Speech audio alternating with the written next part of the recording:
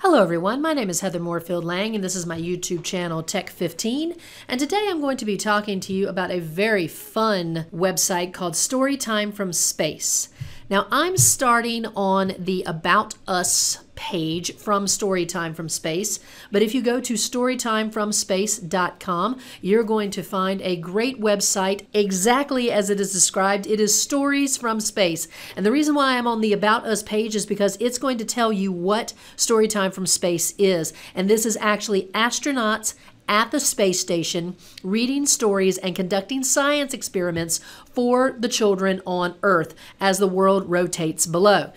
This is a series of stories that have been sent to the International Space Station, and the astronauts read books and stories and perform experiments that your students can do as well here on Earth.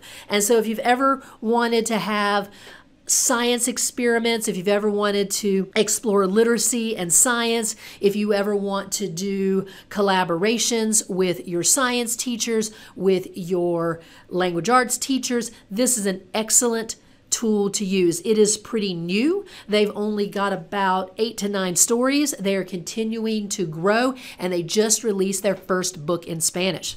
If you go to the home page, it's going to take you to the most recent book that has been released. You'll see that this is their first book in Spanish. The books predominantly are by Geoffrey Bennett at this time, but if you look at the books link in the middle of the page, you're going to see all of the different books. The book that is in Spanish is by Geoffrey Bennett, as I said, and it is Max Goes to Mars. You'll also see that they have Luciana Braving the Deep, The Mission to Kataria, Moon of My Own.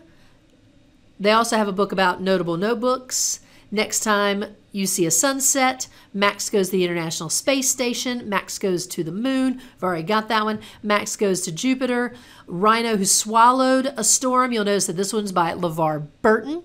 You've got The Wizard Who Saved the World, and they have many others. Not all of these have been read by the astronauts so far.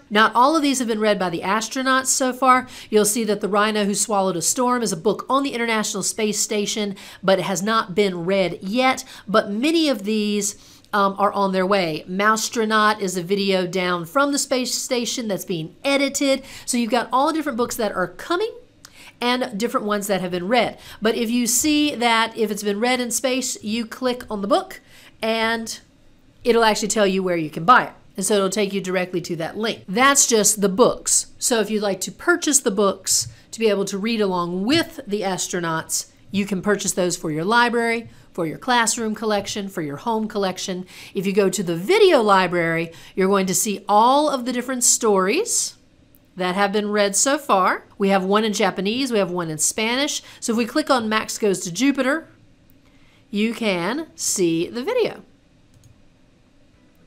And you can make it large, of course. And it's going to tell you Storytime from Space. We're not going to watch the whole video, of course, but you can very quickly see what the videos look like. This is a very easy website to use, very easy, user-friendly, very easy to see where everything is.